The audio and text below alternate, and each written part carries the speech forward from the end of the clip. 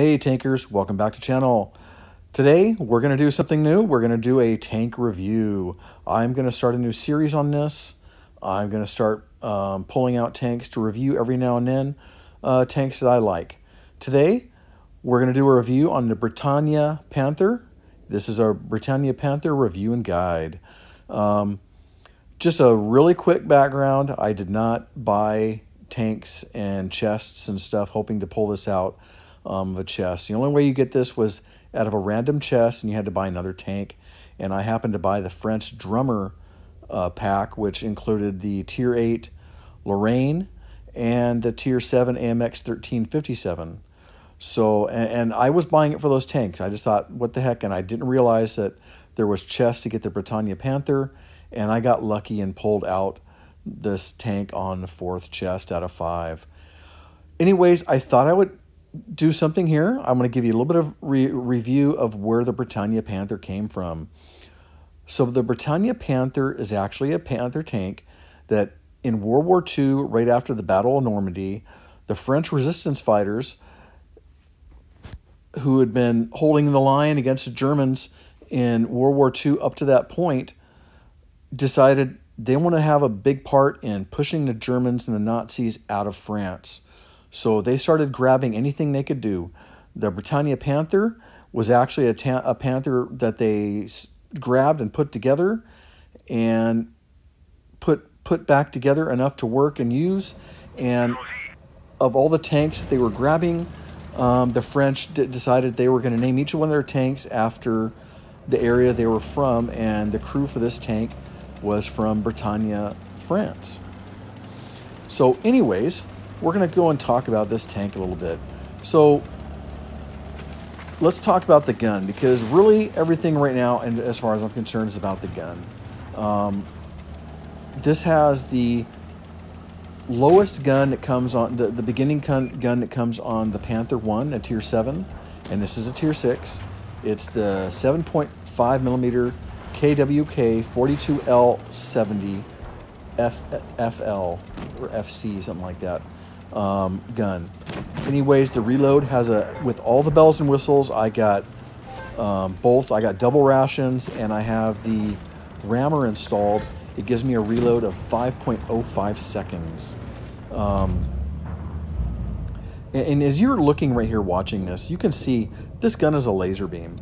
I mean, it may not do the best damage. It has an alpha of 160 for AP, APCR does 135, and HE does 200. But you can look, I'm backing up, and I nail the top hatch of that KV-1S. Just I look, fire, boom, I hit him for 160. You know, and that's how this gun is. It's a typical German gun, where here's another one. Look, I reach out, put a shot in this guy, I'm watching him, he doesn't move, let's give him another one. And that's how this gun works. It is just a reliable gun. This is it's not a high alpha. It's just a high DPM gun. Not even high DPM. I mean, it's not great, but with a low alpha, but it's reliable. And if you put yourself in the right positions, you can definitely play it and do this. So anyways, the gun has 8 degrees of gun depression, which is not bad at all for a medium tank, or certainly for a German medium. And it has 20 degrees that'll go up. The tank has a top speed of 55 kilometers per hour, and you're going to reach that pretty quickly if you're going downhill. Other than that, it's a little bit of a struggle to get up to speed. That seems to be kind of a thing with the German mediums, you know, the regular Panthers and the Panther 2, the E50 and the E50M.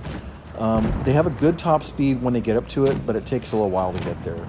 And it's just because these tend to be bigger medium tanks, and that also makes, because they're a pretty solid thing, they're really good at ramming people. So make sure that if you like to ram people, this is a tank you can get away with it doing it.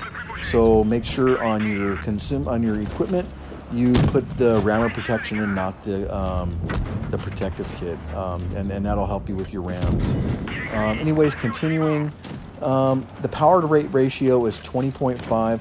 I'm really not sure how that works, but it sounds like it's a good number, so I thought I'd mention it.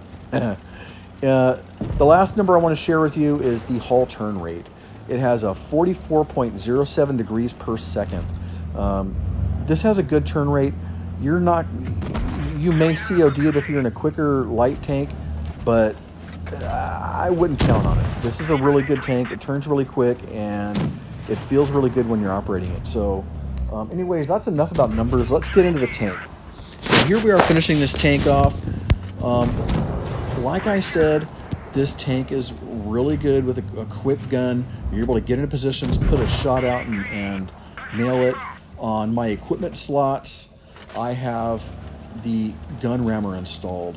The reason I went with the gun rammer is because I compared numbers for the penetration, which, like I said, the regular AP round is penetrating 150 or 160 millimeters pen.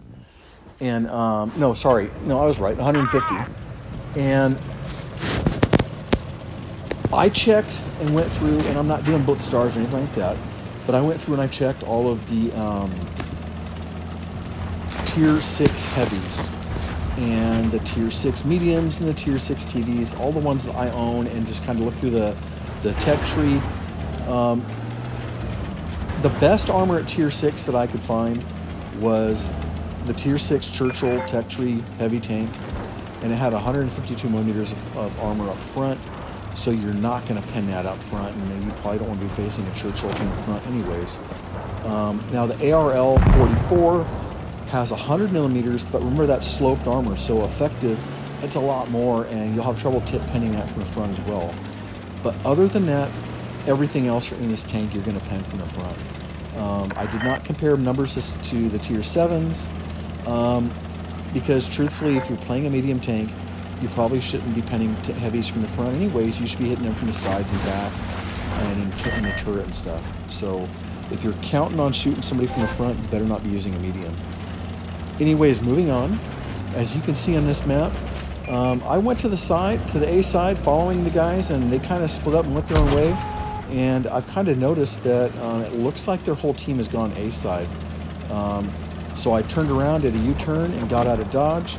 I briefly considered holding up at that midway point to try and hold them up there. And then that Magnus came around the corner and bounced a shot at me, and it changed my mind. So I ran around the corner here. I'm looking around me, and I see that pretty much everybody has went towards B base. That they've already capped C, so I didn't get a cap on C. I see there's a T-71 on the hill. I don't get a shot at him, but I know this other team, the rest of the team is coming at me on this side. Well, I'm going to back up and use this hill and use my 8 degrees of gun depression. And me and this AMX 1375 down there, we're going to hold everybody hostage. This whole red team, they can't move forward because, well, you know, they're all focusing that AMX down there pretty much, and he just got deleted. But I am holding everybody in place here. They can't push. They're afraid of pushing because every time they push, look, bam, another hit. And you just use your gun depression. I've already bounced 725 damage right now, and there's another one. So, you know, your armor in this tank is not great. Certainly your hull armor is pretty weak. I'm not going to go into numbers with that. But with your 8 degrees of gun depression, you can get away with some playing hold down. That Challenger over there, he did pen me, but he's also bounced a shot on me as well. So, excuse me. You want to play this tank as a sniper hold down. That's my biggest tip. Panther tanks are not meant to be a frontline medium. This does not have the upgraded hull armor and armor that the tier 7 Panther has. It does not. It has tier 6 level armor. So and that's probably a lot more like what the original armor on the tier 7 Panther used to be, which was pretty weak. So you don't want to be putting yourself in position to be fighting and brawling too much, and just be in a direct line of fight. If you're one-on-one on somebody and you have the hit point advantage, then yeah, sure, why not? You know, if you think you can get away with it, then why not? But truthfully, you want to be playing this tank all down. You want to be using the gun to its advantage. It's a laser beam. It's not high alpha, but it's with a 5.05 second reload, and it's a lot lower when you hit the adrenaline. it really helps. It's a good tank, guys. I really hope you enjoyed this review. I had a lot of information to cover. As always, thanks for watching. Guys, we'll catch you next time, and until then, good hunting.